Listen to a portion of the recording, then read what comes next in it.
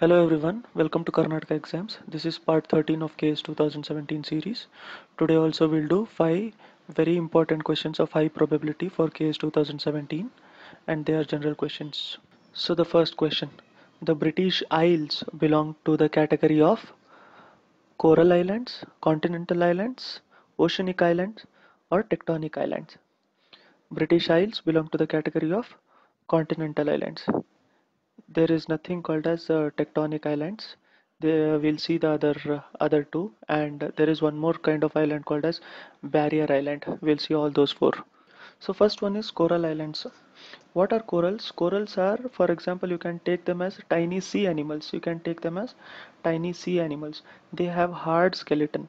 That is why they can form islands, right? They have hard skeletons. They grow until they break away from the water. You can see here, for example, they break away from water and they come out of the surface. Most of these islands you can find near Indonesia's islands. Most of them are coral islands, and Maldives is a coral island, and Koh Samui in Thailand is a coral island. So what are coral islands? They are formed from skeletons of corals, coral skeletons in the Agatado, and other animals and plants associated with it. So this is a typical example of coral islands. They grow until that they break away from the water and they come out of the water surface, and then they keep on doing like that and form an island. Next one is continental islands. We saw that British Isles is a continental island. What is a continental island? Continent is land. Oceanic is ocean, right? There are two shelves also, continental shelf and oceanic shelf, right? So continental means land.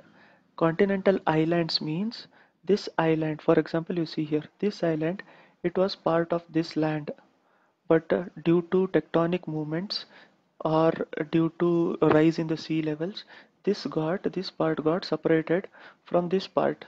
That is why this island is separate, right? So it is called as continental island. So what is continental island? It was part of continental shelves.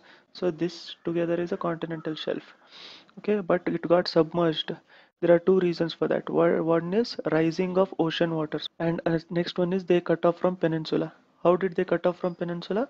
Due to tectonic movements. Okay, British Isles is an example, and Greenland is an example. Newfoundland is an island in Canada. There is also dog breed called as Newfoundland.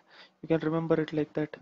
Next one is oceanic islands. Whenever you see this word oceanic islands, you think of volcanoes. They are formed due to volcanic eruptions. Where did the volcanoes erupt? They erupted inside the ocean. Inside the ocean, the volcanoes started erupting and they built up. See, for example, first they erupted this much and they built up layers. So till here the water is, and then again volcanic eruption was there. They got erupted till they got out of the ocean like this, and this was the ocean, and they got out. Here you can see an example. For example, Hawaii Islands is a oceanic islands. Whenever you see oceanic islands, it is due to volcanic eruptions and they built up in layers, like layers of volcanoes. They built up and oceanic islands were formed.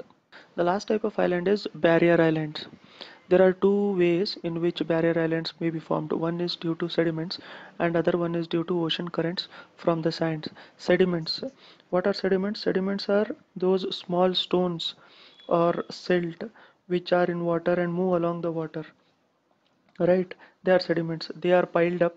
For example, they are piled up in from the water and these form islands. This is one way. If they are piled up like this and through sediments if they are formed, they are barrier islands. Or one is due to ocean currents. Ocean currents, they bring the sand and they start depositing like this, and here you can see an island is formed. Okay, if some island is formed in this process, even then it is called as barrier islands. So barrier islands, two types, due to sediments or due to ocean currents, they form of sands. For example, Long Island, where is Long Island? It is in New York. And Sandy Hook, where is Sandy Hook? It is in New Jersey. These two may also be asked in match the following. So oceanic islands is related to volcanoes. Barrier island is related to sediments or ocean currents bringing up the sands. Continental islands, they were the part of continents before, and coral islands, those corals form those. For example, Maldives and then British Isles, as we saw in the question itself. Second question, the Operation Flood in India is related to A. Flood control, B. Oil extraction, C. Milk production, D. Irrigation. Operation Flood is related to milk production. This was done to make our country sustainable. Today, India is largest producer of milk. India is also largest producer of pulses. And the other thing is India is largest producer of pulses and also largest consumer of pulses. So we produce a lot and we consume a lot. Here are some of the important attempts in agriculture made by the government till date. So we'll see one by one. One is cotton. Cotton is silver fiber revolution. All are revolutions only, okay? So you concentrate like this. Cotton is white in color. So silver is also almost white in color. Like that you can remember that is the shortcut. Jute, golden fiber revolution. Honey, golden revolution. Honey is golden in color, so golden revolution. Jute is a fiber, so it is golden fiber revolution. It is also similar to gold color. Okay, cocoa is brown color, so brown revolution. Marine products means sea products or water products, that is marine organisms. Ocean is blue, right? So blue revolution. Oil seeds. Oil is almost like yellow color. You can remember it like this. You just need to clear the exam and know these stuffs, right? So oil seeds, yellow revolution, and milk, it is Operation Flood and also white revolution. Which is the largest producer of milk in the world? It is India. And in India, which state is the largest producer of milk? Gujarat. In Gujarat, there is a city called as Anand. In that, Anand is for Amul. Amul's plants are there in Anand and Vadodara and all. So Gujarat is the largest producer of milk. Okay, and there is one more called as a rainbow revolution. Rainbow is like seven colors, right? So they have a lot of things here like fruits, vegetables, floriculture, plantation, etc.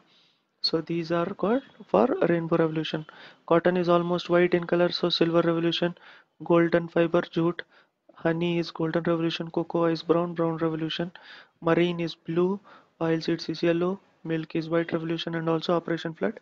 And fruits, vegetables together it is rainbow revolution. So please keep this in mind. Any of these may be asked because one of that was asked in 1998. So there is lot of probability of any of these may be asked, or they also may be asked in like match the following type questions. Third question. The first writer to describe the revolt of 1857. 1857 revolt, we know, right? It is part of modern Indian history. So, to describe the revolt of 1857 as First War of Indian Independence, who wrote a book called as First War of Indian Independence? R.C. Majumdar, V.D. Savarkar, Surendranath Sen, or Ashok Mehta? This is Mehta, Mehta, and it was written by V.D. Savarkar. We'll see all the important books which were written on 1857. So we saw First War of Indian Independence was written by V.D. Savarkar. V.D. Savarkar also wrote another book called as Indian War of Independence. Indian War of Independence and First War of Independence. This was written by V.D. Savarkar. There was fourth option called as Ashok Mehta. Ashok Mehta wrote a book called Great Rebellion and Sepoy Mutiny. Sepoy Mutiny was written by John Lawrence and Earl Stanley. John Lawrence and Earl Stanley wrote Sepoy Mutiny and Great Rebellion by Ashok Mehta. Indian War of Independence and First War of Indian Independence was written by V.D. Savarkar. Fourth question. This is the factual question which you have to remember. There is no other way. Total expenditure of the year 2017-18 of Karnataka. So this year budget, what was the expenditure quoted by Finance Minister? Who is our Finance Minister? Sidramaya. Who is our Chief Minister?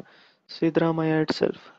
So how much was the total expenditure quoted 2017-2018?